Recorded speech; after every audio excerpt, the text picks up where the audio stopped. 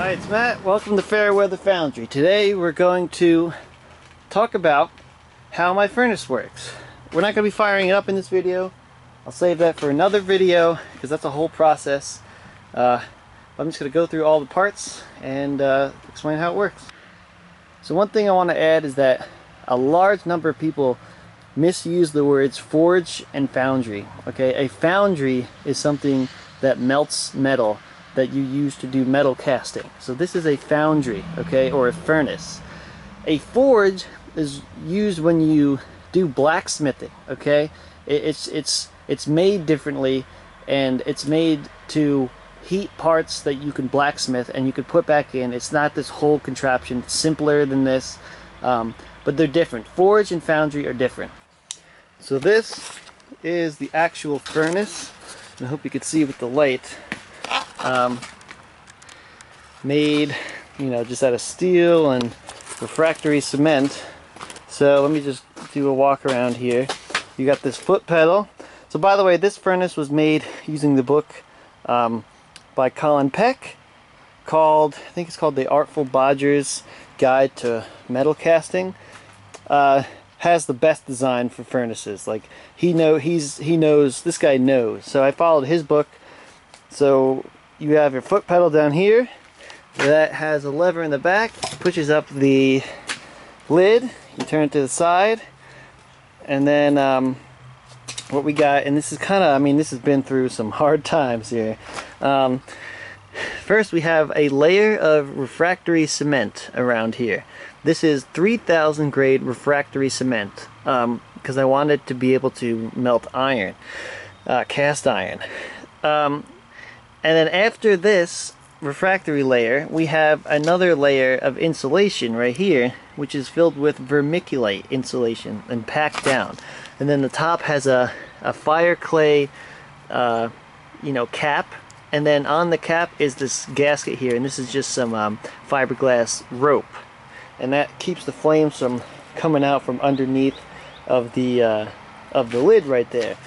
Now the way it works is you have your inlet assembly or blower assembly, which I'm going to talk about in a second, coming in.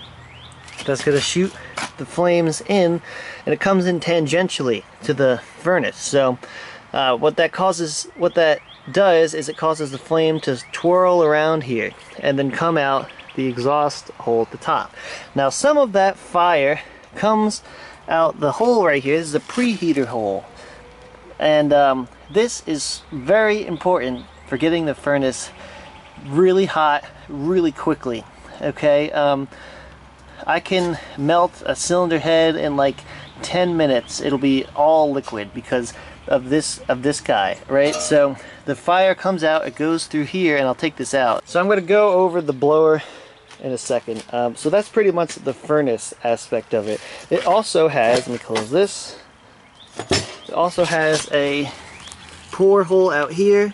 Like if I melt a big cylinder head and I don't have a big enough crucible to fit it in, I just plug this up with like a steel rod, and when it's all melted, I take it out and tip the furnace over, and the metal comes out here. So let's talk about the blower assembly. Okay, so this is an old vacuum cleaner.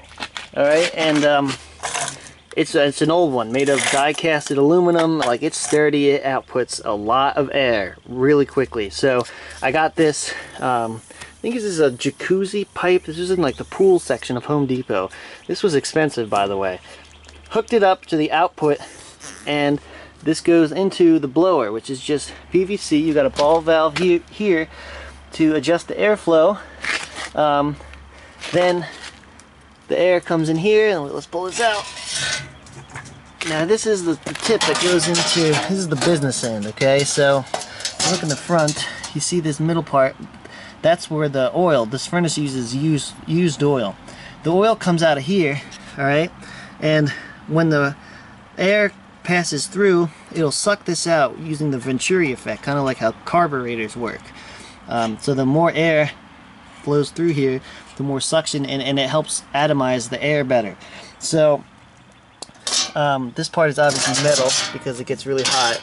It doesn't matter that the backside is PVC, because that does not get hot at all. Now, the preheater, which I mentioned earlier, goes through this little section here, the flattened pipe that I welded in, and then it comes out the other side. There's a hole there, and then if you look in, well, you probably can't see, but there are ports on this pipe that goes through that let the flame out into the air. And what that does is it preheats the air and the oil coming in, and that helps the oil atomize better, mist, which makes it burn hotter. So it burns hotter, and then that hotter flame comes out the preheater hole and hits the air again, making it burn even hotter, and it's kind of like a feedback loop, and it gets really hot really quick. We got some exhaust shielding here that I need to weld back up because it's been used a whole lot. That tube comes out here and goes to this assembly here, this is like a little Needle valve that I never use. And that's pretty much the blower. This is the fuel line, which goes up to the fuel tank, which I'll talk about next. So this is the fuel tank. Again, I welded it up, and it holds about 3 gallons, I think, of used motor oil. And the one thing I've found is that it's annoying to filter the oil before you put it in. It takes a long time. So I actually built in, the oil comes out of here. This is a little ball valve. Comes into this steel block here that I made, and mounted an oil filter on. That way, and this is made such that the oil goes through the oil filter, gets filtered, and then comes out here and goes to the assembly. I made a little rack here too to mount the blower on, so I can mount it just like that when it's not in use. So in the top here, this just opens up, and well, I'm not going to open it up because it's kind of annoying, but this is where you pour your oil in, and this fills this up.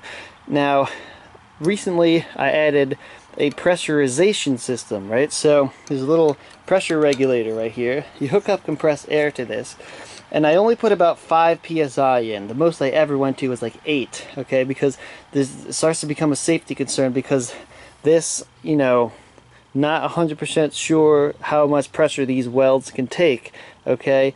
But what this does is that, so normally if you don't have this pressure system, you have to gravity feed your oil, okay, because it needs a propulsion mechanism to get shot into the blower. And the higher you put this tank, the more pressure the oil comes in at, and the hotter it burns, and also the more fuel it uses. But so I didn't want to make this crazy big, tall, you know, fuel tank. So I just plug this in and pressurize the whole tank just to a couple psi, and what that does is that simulates me moving it up and making it bigger, so I can keep it this small structure, and it burns. I mean, guys, it burns way hotter with this pressure in here. Like it's like I said, I can melt a whole head in like 10 minutes or less.